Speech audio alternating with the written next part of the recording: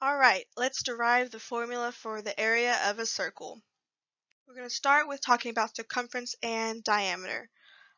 Diameter is the length from one side to the next, and it has to cross through this center point right here.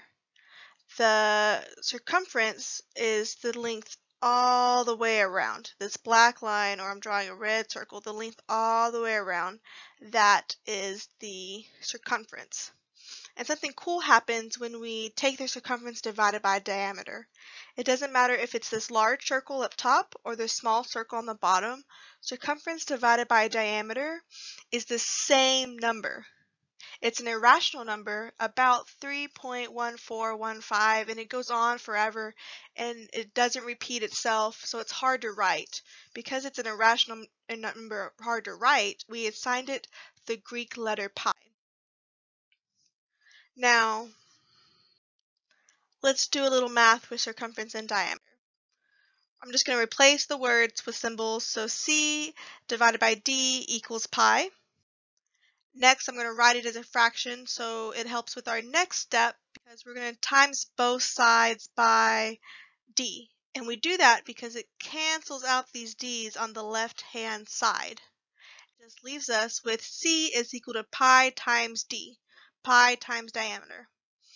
Now we could stop there, but most textbooks go a little bit further and they add in the radius. Diameter is equal to 2 times the radius.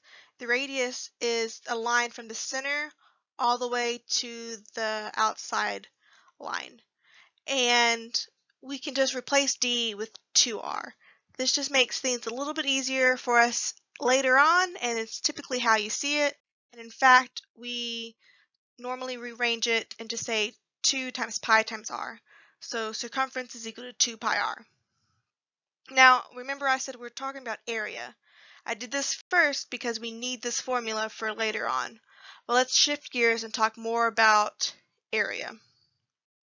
First, we're going to inscribe this blue hexagon inside of the circle and see if we can find the area of this blue hexagon. So first I'm going to split it up into 6 triangles, 6 regular triangles, and we all know that the area of a triangle is 1/2 times base times height.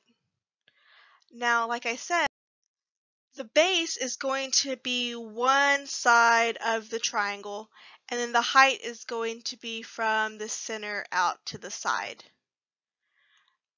That's how you find the area for one of these triangles. But again, there are 6 of these triangles. So to find the area of the hexagon, we're just going to take 1/2 times base times height and multiply it by 6.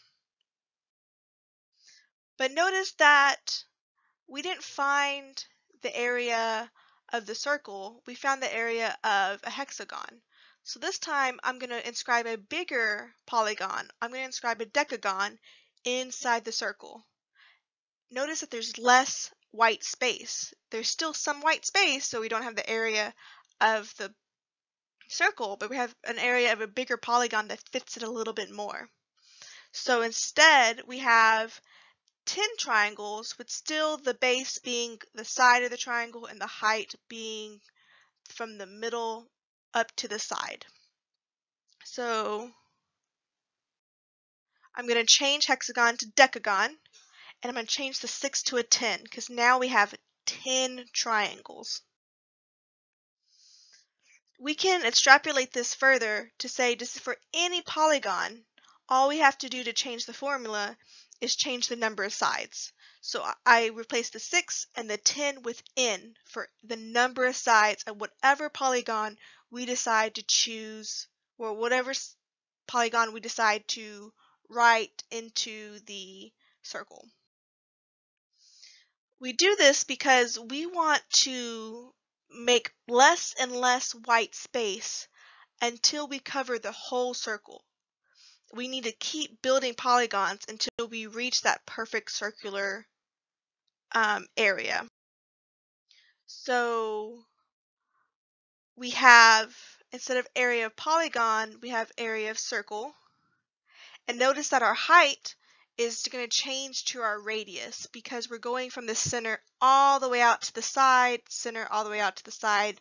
That's called our radius. So now we're going to be working, anytime we're working with the area of circle, we're doing in times a half times base times radius.